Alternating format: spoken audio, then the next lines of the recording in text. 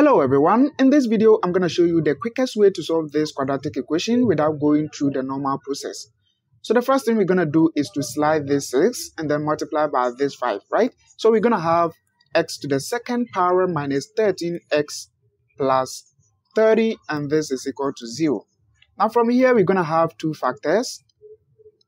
What times what to give you x squared? We have x times x. Then what times what to give you positive 30?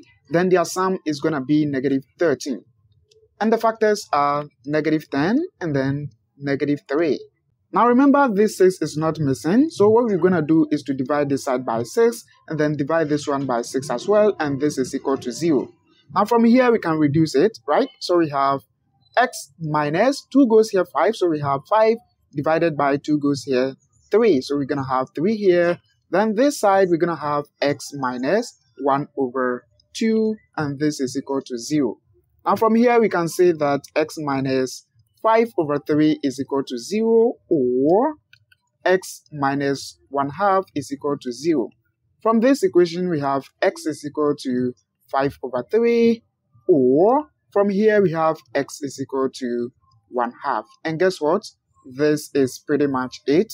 So guys, I hope you found this video useful. Please give it a thumbs up and also don't forget to subscribe to this channel.